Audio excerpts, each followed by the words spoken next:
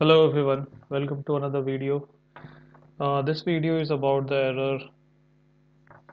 Let me just show you that. This is the error. No integration defined for root with ID is some ID and key get slash list. So as you can see, I have a API gateway. I have an endpoint for the API gateway for list, and I'm calling the method get.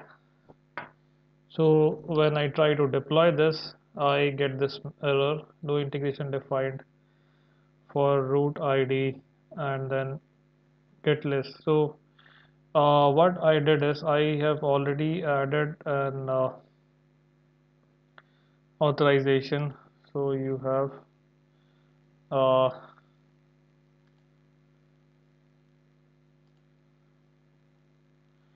see, I already have created an integration. So what I'm trying to do is I'm trying to have an API gateway endpoint, and whenever a user hits that endpoint, I want to call a Lambda function. So I have already defined the integration. So you can see here,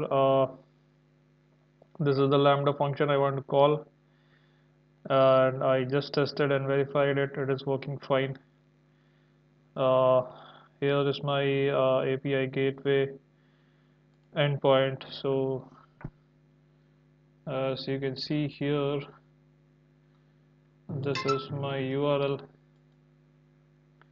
So here I'm not getting any messages because it is not deployed. So when I try to deploy this, I get an error.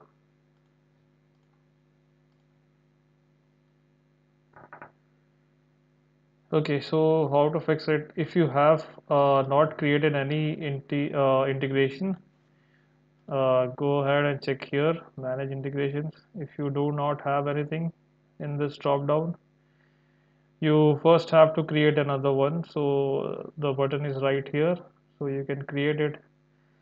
Since I've already done it, anyway, let me click this button for you.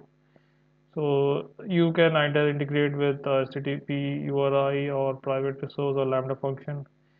I have done it for Lambda function. So yeah, so it's shown here. So to fix this issue, what you need to do is you have to just click on manage integrations and select the integration. So I want to call the Lambda function, so I'll select this. Right. Okay. Now let's deploy this. Deploy to dev. Yeah, I think it is not saved.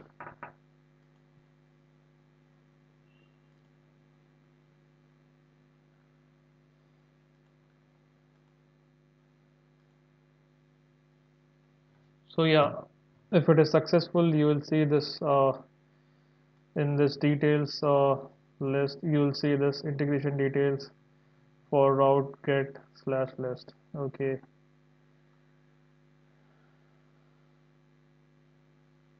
So make sure you get this details and then you try to deploy it.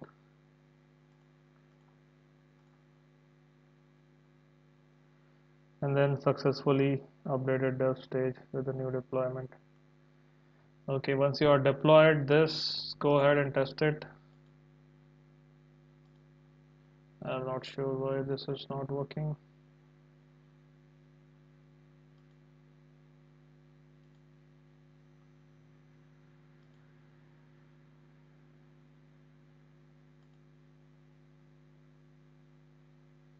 Still getting not found here.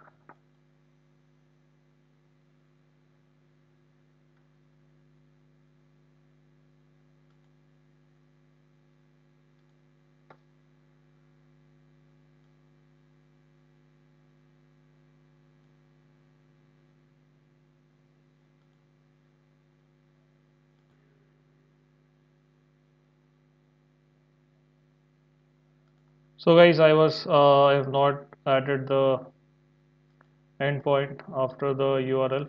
So after adding the endpoint, I can see the response.